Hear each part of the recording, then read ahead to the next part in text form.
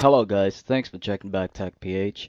Here's another quick video tutorial on how you can merge or group tracks or clips in Camtasia Studio 8. Again, this video is simply and quickly to merge and group clips or tracks in Camtasia Studio 8. Click and hold, press Shift on your keyboard and click again, so you're sort of like highlighting both of them, or sometimes you could just click, hold, drag and highlight everything, all the clips that you want to be grouped together. Then you just have to simply right click and then go ahead, click group, or also you have your shortcut Control G on your keyboard, and you have your clips merged into one track, or basically one sequence.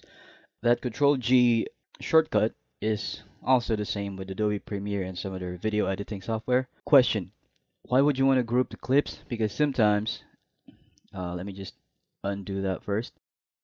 Sometimes when you make changes or split or cut, let's say we would cut this, let's say we would cut this, click hold and cut this right on top, you would have to repeat the same steps at the bottom.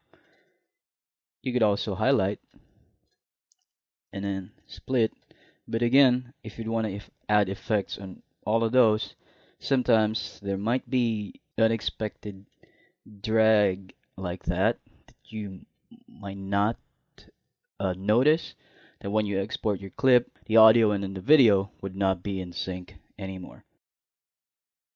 If you do not have to make changes on any of the clips right here, you just have to make main changes on one track, you might as well highlight everything, Control G to group, and then when you make changes on one, let's say you would want to split, just click hold, split, and you both split the tracks that are actually grouped in on a single track right now. Now how to ungroup, right click and then just go ungroup. It's gonna give you back, or it's gonna give you the original number of tracks that you have. Again, for some of the really quick video tutorials, do check out our channel, TechPH. My name is Ty. Thanks much for watching.